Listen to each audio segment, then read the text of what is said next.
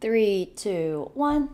Hello. I want to say it's been about a month since I took photos in LA. I was out of town for a little while and I came back with a lot of photos that I wanted to share. And finally, about a month after, I'm back with some new photos from Los Angeles. There have been so many cool events and cultural moments this year, but I have yet to photograph anything. But this one, the solar eclipse, it was gonna be the last one until I think 2044. That you're gonna be able to see in the US. Before that, I decided to go to one of my favorite places in LA to reset and to start the photos.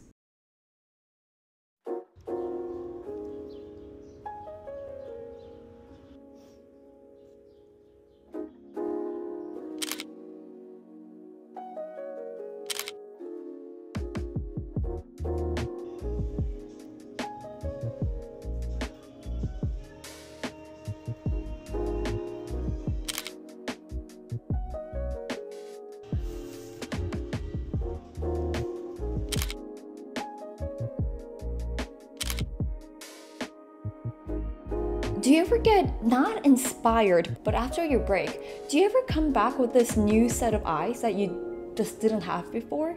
I don't think these photos are anything new, but the fact that I wanted to capture these little details, especially utilizing the light, something about it felt new to me.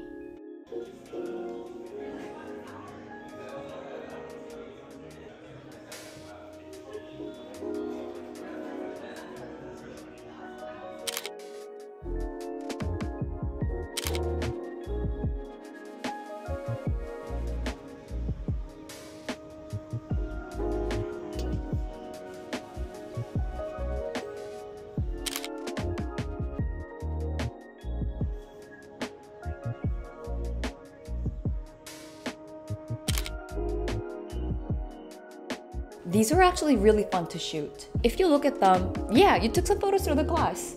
What about that? But if you look closely, while we are able to look at this person in front of me, we're also able to look at her perspective, what she's looking at in this picture. And here, looking at the way her head is tilted this way, we're able to see that chances are she's looking at this employee in the light. And if you look further, you're able to see the neighborhood being reflected. Something about this is just so fun to me. It made me want to do a lot of these, showing a person through the window and also showcasing that person's perspective.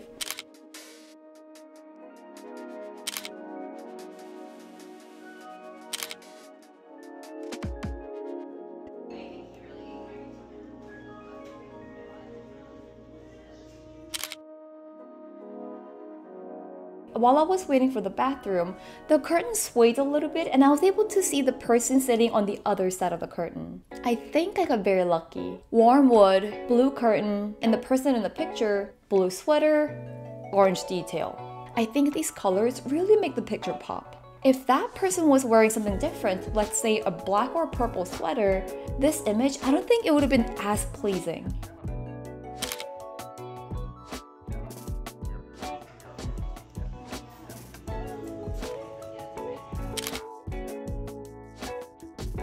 Because the curtain's so sheer, I was able to see what's happening on the other side as well. I was able to see all the customers hanging out by the counter. I've been here so many times, but this was my first time being able to really be creative with what is in front of me. Instead of taking a straight-on picture of this place, I got to look at it through a different perspective. Maybe not a different perspective, but in a different way.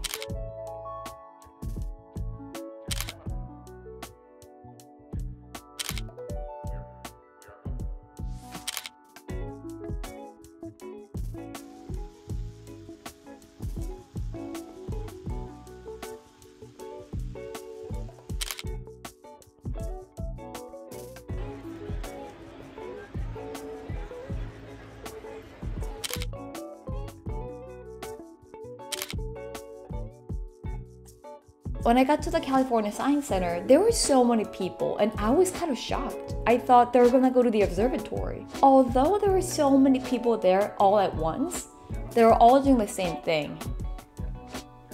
Looking up at the sky. Something about capturing people all doing the same thing all at once, wearing these glasses, it felt so fun.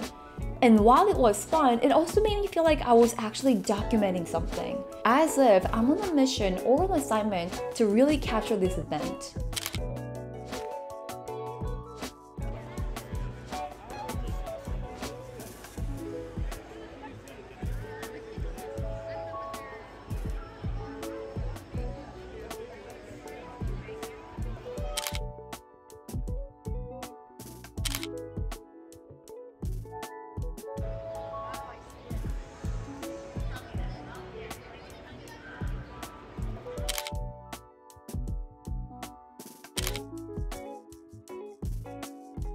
about being there and capturing all these people looking at the same thing kind of made me feel a little nostalgic. It reminded me of seeing my first 3D movie as a child. I don't know what it was, a part of me wants to say a Pixar film, but I remember putting on these glasses for the very first time, looking so dorky, but loving it.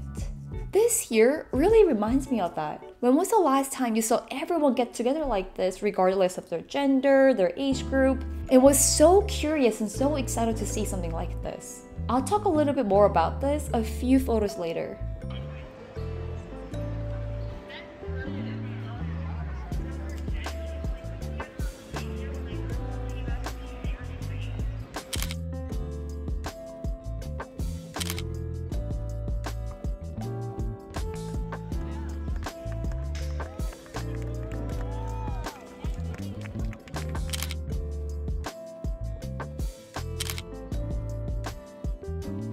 Okay, let's go back to the whole emotion of everyone coming together, looking at the same thing, and being really excited. This picture is one of my 2 money shots from this day.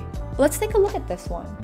Everyone, or at least 99% of the people in this picture, they're all looking up. They're all looking up with their glasses on, checking out the eclipse. But check this out.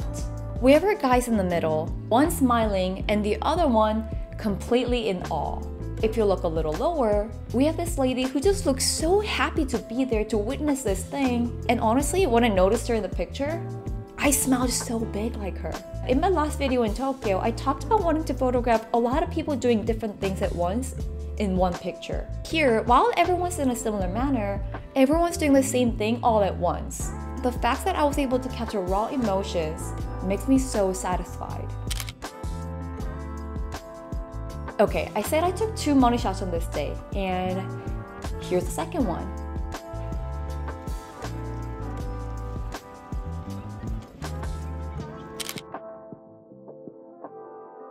I don't know why I love this so much. Yes, it's a family of 5 looking at the sun, but the thing that really makes the picture is look at these 2 kids looking up while enjoying their ice cream. We have Spider-Man and then we have SpongeBob. It's just so pure. The facial expression on this guy with a beard, priceless. These kids looking up but still enjoying their ice cream. It's so good. I do wish the background was a little cleaner, especially on the left side, so the kid eating the SpongeBob one can be seen a little more clearly. But still, this photo, incredible. So here is where things took an interesting turn. While I was going through the photos I took for this video, I felt like something was missing. I was very happy with all the photos that I got, but something was just missing. And I couldn't really figure out what. So I thought of my regular photo video process. And normally, I usually save the third portion of the video for either a night shot or a cityscape. Why not do both? And with that idea, because I've been doing a lot of color photographs, I wanted to do black and white. But something about this day just didn't feel like a black and white day. It was gloomy, it was cold, and not a lot of people were outside. And for some reason, I didn't feel that creative. I felt like I was stuck. I felt like I was forcing myself to just go out and take some pictures. But give me a few minutes because I met someone during this walk and I came home feeling so inspired.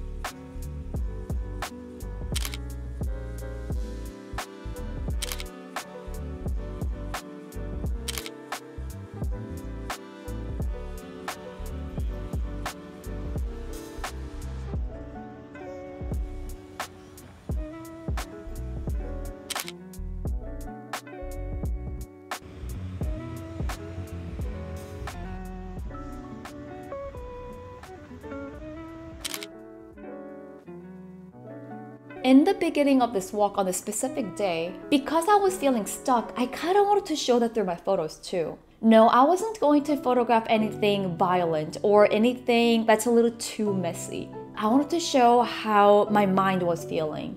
Frazzled, disorganized, hectic in a way because I felt like I just had to take some photos that night. It wasn't unnecessary pressure I was giving to myself. So whether the photo was not aligned properly or if it was blurry, I wanted to leave it as is.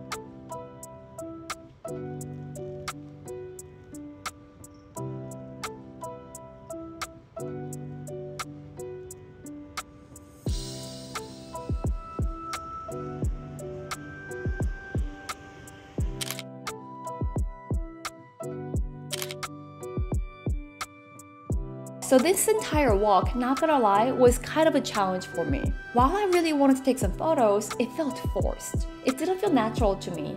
I kept telling myself, you should just go elsewhere and take some interesting photos. After taking this picture, which actually is my favorite photo from this night, I saw a man standing by his car with a Fuji camera.